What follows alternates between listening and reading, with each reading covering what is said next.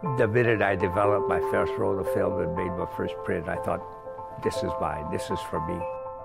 It was a magic that I could control, and I still feel that way.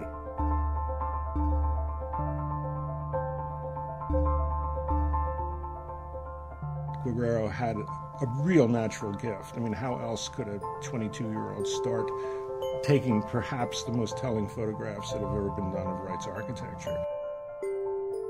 First job I had after I left school after 2 years was with the world's greatest architect. Pedro's photographs taught me who Frank Lloyd Wright was.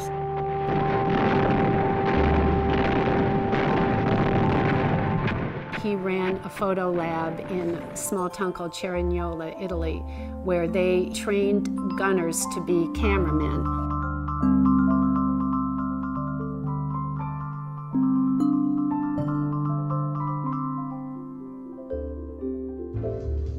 Pete was most certainly part of what's now imagined as the glamorous Mad Men world of 1950s and 1960s.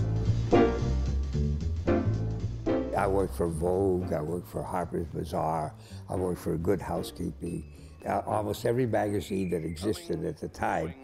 And it was, it was glorious without much effort. My recollections of Pedro was that he was more like Calder. He liked to enjoy himself, he liked to dance, he liked to be playful. It was chaos, it's a good word for it. But there was a uniformity to the chaos. He could see something and know how to photograph it. I walked into a world that was black on black on black. He got in there and got it somehow. I mean, that's the mystery of an artist.